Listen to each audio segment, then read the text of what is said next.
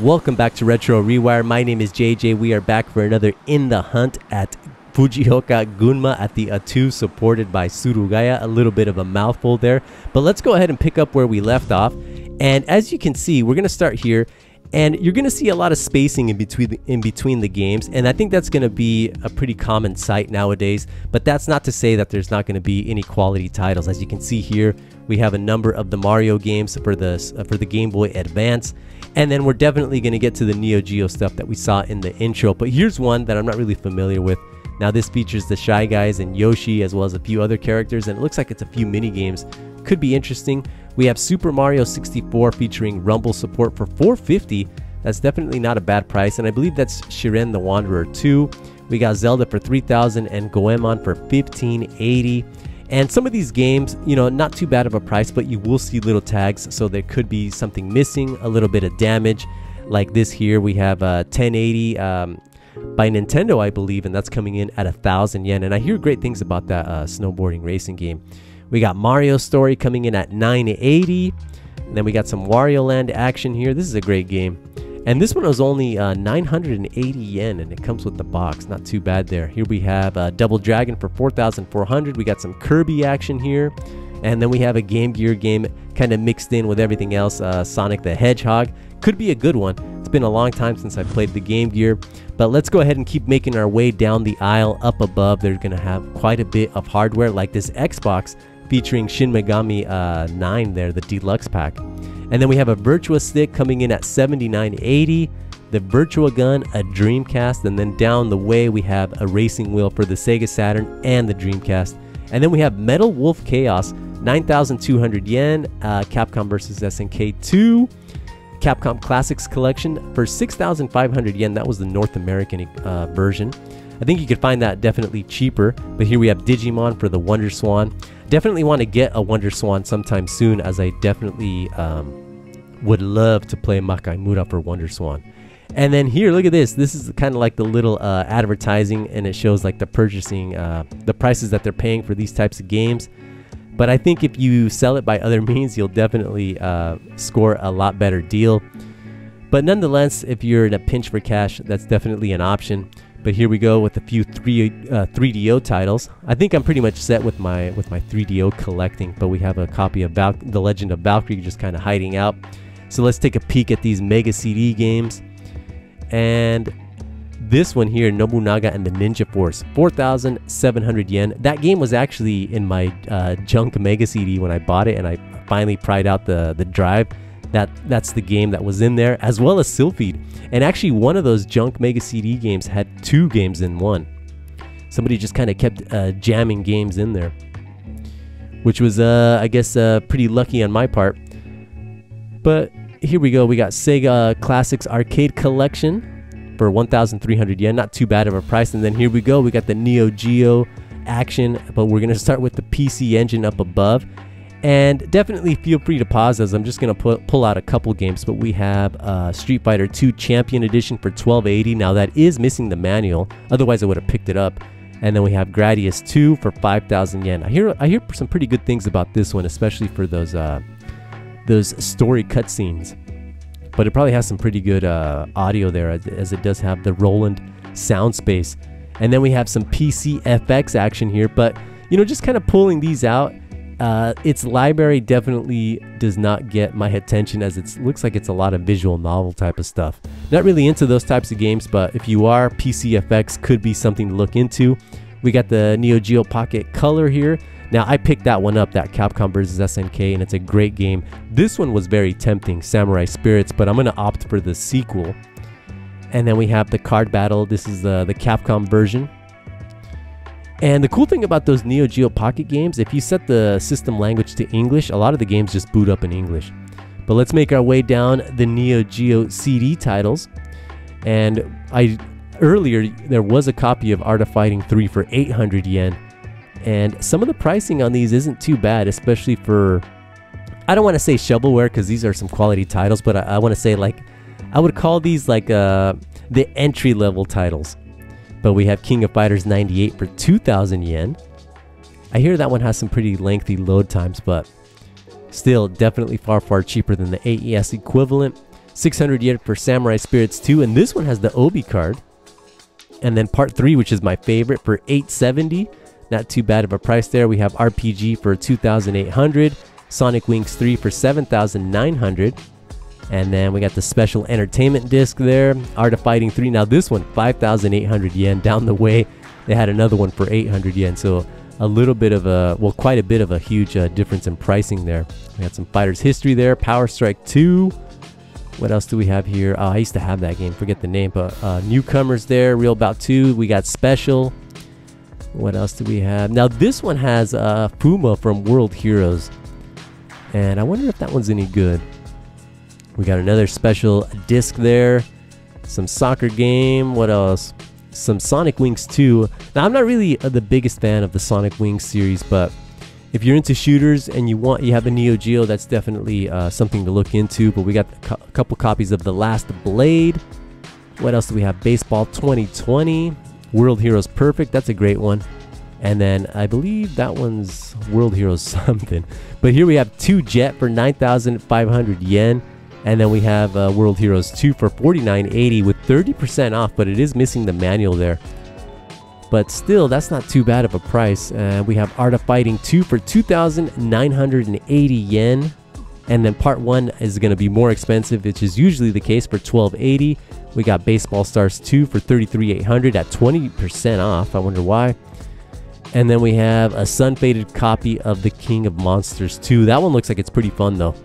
And we have Fatal Fury 2. We got Fatal Fury Special, which is, I would say this is the one to get, for 4,400 yen. We got Samurai Spirits 2 for 2,480. And then King of Fighters 94. Look at the price of this. 3,480 yen. That's definitely the lowest that I've seen this game in the last like couple of years. Typically that one's like 8,000 or more, depending on condition. We have Vanilla Spirits there for 2,780. KOF 97 for 21,000, and then another Art of Fighting for 14,800 yen. Up above we have some 32X titles.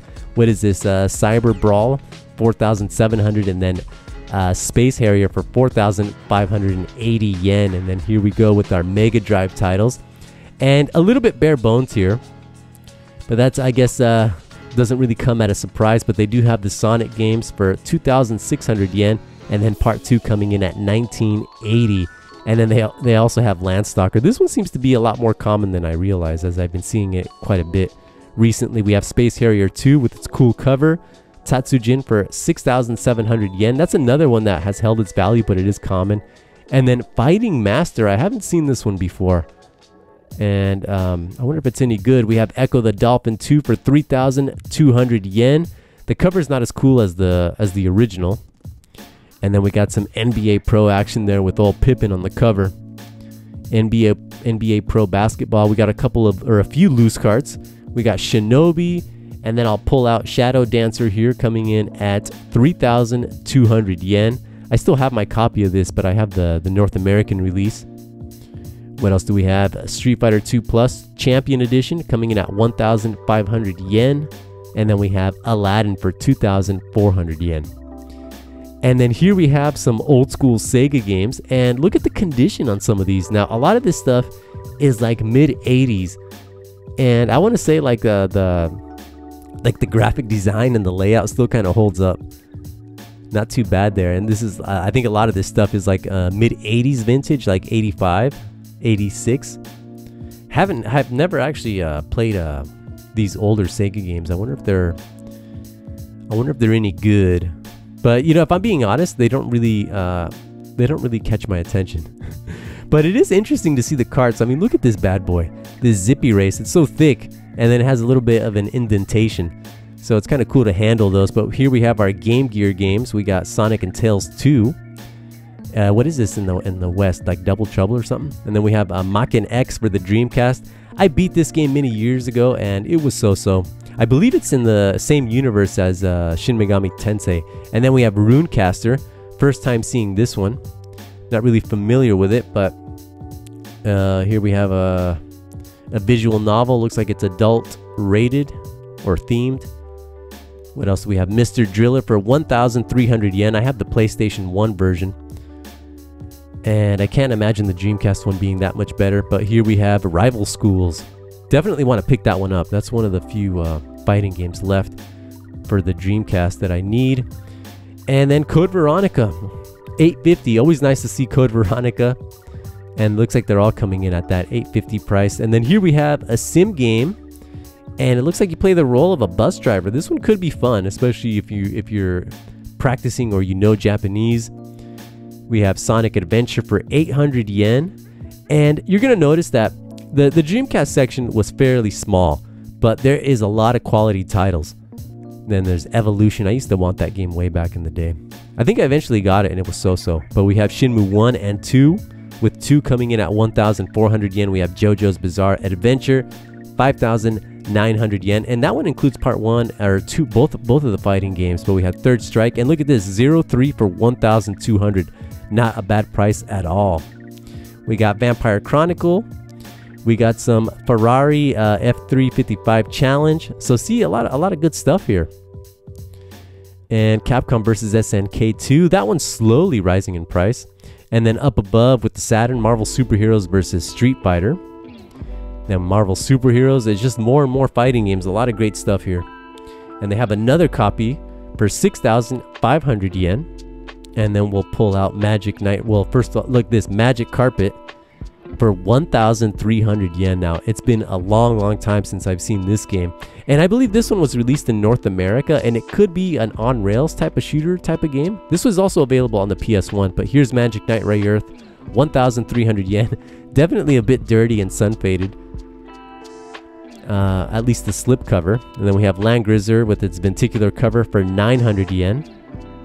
A few copies of that. Then we have Layer Section. Looks like they have 3 copies, 4,200.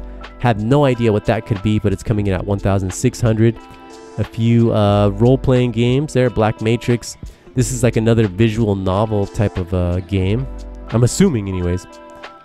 And then we have Baku Baku. I definitely want to pick up a copy, but I would have picked this one up, but no Obi card. But the price isn't too bad there for 700 yen. That is a really fun one. And then we have Biohazard for 1,400. Panzer Dragoon 2 for 2,400, and then the original for the same price. Awesome artwork there. Puzzle Bobble 2X for 1,200. I have the vanilla part 2 on PS1. We have Dragon Force 2. Kind of a cool cover, that one. And then we have Macross for 1,500 yen. That's a great shooter. And then we have another Konami puzzle game. Haven't seen this one before. Don't know too much about it. We have Darius Gaiden for 2,700. This is a great shooter. We have Sonic Racing for 3,900 yen. And then Sonic Jam for 4,200. A lot of good stuff here. And then here's like another visual novel game for 1,400. Another adult looking game. Well, it could be. Not really sure. And then we have Puzzle Fighter 2X. This one was a little bit tempting. And then we have this Data East Fighter. And then we have Snatcher for 3,300. And then some more Capcom goodness with Street Fighter Collection. And then we have Alpha or Zero for 780. And then Part 2 coming in at 1,200 yen. And then Samurai Showdown 4 for 6,100 yen. That does include the cart. And then we have Cyberbots Full Metal Madness. It's a great fighter. Cyberdoll. I believe this one has limited English language options. Then we have The Legend of Oasis. So another small section, but you know, I want to say the selection here is definitely worthy. And then what is this? Pretty Fighter X. Been a long time since I've seen that one. And then Marvel X-Men versus Street Fighter there. And then Children of the Atom. So it just keeps going and going. And then what is this? Cube Battler, The Story of Shoal. First time seeing this one, but it looks like it could be some kind of puzzle type of game. Could be good, who knows? But here we go with our Famicom titles and our Super Famicom, and that's where we'll, I guess, pick up. And again, kind of a smaller section compared to other Surugayas, like the one in Omiya, the one in Tachikawa, but definitely a lot of heavy hitters here, like this. We got Rockman and Forte, 2,400 yen, definitely a far lower price than what you see in Tokyo. And then we have Spike McFang, Adventure Island, Teenage Mutant Ninja Turtles, Mutant Warrior, that's the 2D fighter. We got some Pac-Man action here. And Rock and Roll Racing for 1,400 yen. I used to rent this game all the time, and it has awesome music. And then Poppin' Twinbee for, what was that, like 700, 800 yen. here we go with the boxed games. And again, not a large section, but I ended up picking a R-Type and Super R-Type in this section, and then we got a couple of Mario Paint games. And I'll just pull a few of these out, beginning with Batman Returns. Now this is the first time for me to see like the backside of this. Definitely want to pick this one up, but I'm probably gonna opt for just like a loose cart. We got Rockman X for, what was that, $29.80, a little bit sun faded that. And then Front Mission Gun Hazard. Now this one looks like it's like a AAA title for the Super Famicom. Look at the visuals on that bad boy. Then we have Yu Yu Hakusho Part 2. They also had Part 1. Looks like it's a fighting game action stuff. Not really sure what this one is. Looks like it's a platforming puzzle type of game. And then Goemon 3 for $2,980. I played that one many years ago, and then this is the game that I picked up for 2,480 yen. It was complete, a little bit banged up, but that's okay. Then we have Darius Twin. I was thinking about that one. And then we have Alice in Wonderland. This is like a puzzle type of mini game type of thing. It would have been cool if that was an adventure game. And then we have Super Mario Bros. 3 for the Famicom. And the Famicom, yeah, not too many boxed games, nowhere near as many as the Super Famicom. But then we have this little Froggy something, and I believe this guy's a part of like the Hello Kitty universe, which makes me think like, how old is Hello Kitty? I always thought that was like late 90s, but if it's on the Famicom, it could be like early 90s, late 80s. And then we have Zelda 2, The Legend of Zelda 2, coming in at 3,800 yen, and I believe that includes stickers, at least if it's complete. And then Kid Icarus, this is one that I was thinking about, for 3,200 yen. And we have some Shadow Gate by Kemco, and then Salamander for 2,900 yen. Definitely a cool looking cart. And then DuckTales for 1,300 next to Wario's Woods for 400 yen. Not too bad that. And then we have this game, looks like some kind of like adventure detective type of game, next to this other one, which could be a platformer. And then here we go. Let's go ahead hit up this end cap. A few handheld games here, and let's take a look at the Game Gear action. We got Sonic Drift for 600 yen, including the manual. I should have picked that one up. I'm slowly buying Game Gear games for the inevitable day that I get one. And then we have the Wonder Swan stuff. I do like looking here, as maybe one day I'll see a loose cart of Makaimura. That's pretty much the only game that I want for it. And then the Neo Geo Pocket. Now, I picked one of these pockets up at the junk section at a Surugaya in Akihabara for 6,000 yen. And my collection is at 2 at the moment. But I think every game that I get for the pocket, which isn't many that I want, I definitely want them complete in box. But this one was tempting. This Samurai Spirits 2 for 2,200 yen. The fighting games on the pocket are amazing. Highly recommended, especially if you're into fighting games.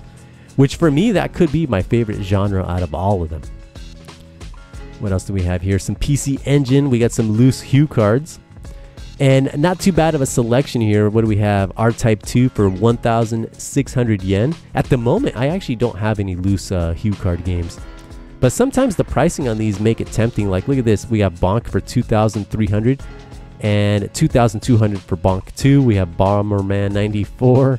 We got Pac-Land. And then another copy of R-Type 2 for 1,280 yen. And then here we have an assortment of, what do we have? Virtual Boy and Disk System games. We got some Mario Golf for 850. And I actually do like the design of the Virtual Boy carts. And I've never actually played a Virtual Boy though. I mean, I've demoed it at the store, but that was only for like a few minutes. And it was many years ago. I believe it was at the Super Potato. And then this is like the other PlayStation aisle that has Vita, PSP, PS2, PS1. Let's take a look at some Vita games. And as you can see, judging by the covers here, it looks like it's a load of visual novels in the bigger box games that they had for the Vita. And again, a lot of empty space here. But that's just the way it goes. That's the way the cookie crumbles. But nonetheless, let's see what we have. We got a PSP pouch. Actually, I was kind of tempted to pick that up as I need another one. But we have Soul Sacrifice for 300 yen, Farming Simulator for 1,200, Dead or Alive 5 for 2,800 yen. That's a great port on the PSP.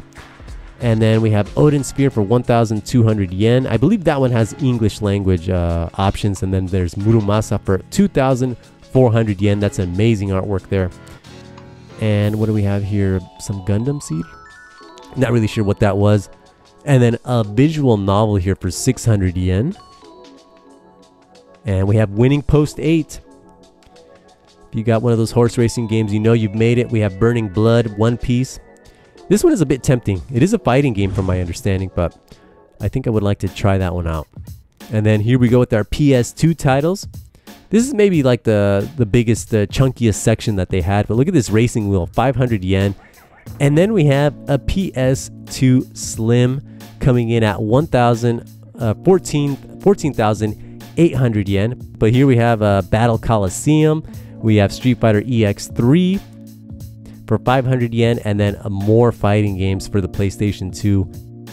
It's just fully loaded. Here we have the King of Fighters Neo Wave coming in at 1,900 yen. Capcom vs SNK 2 for 900 yen. What else do we have? SBC Chaos for 3,600. And then Arcana Heart for 500 yen. That's super low price. And then we have Inuyasha. I used to love watching this on Toonami way back. That series has some pretty good music too. But here we have Rez for 800 yen, and then Metal Slug 5 coming in at 1,700 yen. But I would recommend the anthology because it's all on one disc, unless you like to have them all separate. But space is definitely an issue for me. And then here we have Rockman 8, and then we have Power Battles for 6,900 yen. I actually have that. And then there's Mad World. Now for Power Battles, that's actually a part of the Mega Man collection on PS2, GameCube, and Xbox in the West. And I think that's a way better value. But I think they could be games that you have to unlock, which is kind of a pain. But just kind of combing over the PlayStation 2 titles, and like I said, I think this was definitely one of the larger sections that they had in the store. But not a bad selection so far. I mean, you know, they don't have like loads and loads of games, but I think if you come here, you'll definitely walk away with one or two titles. But we have Dark Chronicle there for 550, Spy Hunter for 7,900 yen. This is definitely a pricier one in Japan. I wonder why too. And then there's Panzer Dragoon for 3,800 yen. And then Vitamin X. I've been seeing a lot of Vitamin Z, but now there's Vitamin X.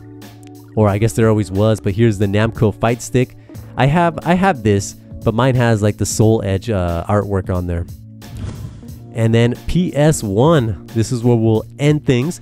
And again, a smaller section, but this thing I think has I think it's a bit loaded too. We got some Rockman titles down below, and mind you, I didn't actually look at the entire section just because I had other priorities, and then, you know, time is always the enemy. I guess, well, maybe not always, but we have a Metal Gear Solid for 2,200 yen. This is the vanilla release. Then we have Metal Slug X for 1,800 yen, and then we have Lunar for 2,100 yen. Not really sure what this is, but it is a fighting game, and one that I'm not really familiar with, but it is Konami. Then we have Lattice something. And then Raiden Project. This is the PlayStation's The Best Hits. Tenchu for 800 yen. And I'm not really sure what this could be, but it's Mahjong or some kind of tabletop game. We have Marvel vs. Capcom. I used to own that. That's not too bad of a port. I'm not really sure what this is, but it is Data East. And it looks like it's a puzzle game. We have Pocket Fighter. This is a great game. And I do like the cover. Definitely a lot more fun than the Saturn one. But we have Horned Owl for 1,200 yen. It's been a minute since I've seen that one. And then we have Pitfall 3D. Haven't played that one. But then we have Hermie Hopperhead for 2,000 yen. What else do we have here? We have Director's Cut for 1,100. And then they have the DualShock version of Director's Cut coming in at 1,500 yen. And then what is this? Some kind of game. And then we have Tomb Raider Chronicles Part 5. Five Tomb Raider games on the PS1. And then we have some Tatsunoko looking fighting game here. This one could be good. And then we have Part 3, and then we'll pull out The Last Revelation. I'm currently playing through Part 2, and let me tell you, I am having a blast. I never played part 2 back in the day. I only played through part 1 on the Sega Saturn, but part 2 is actually pretty fun. Here we have a role-playing game.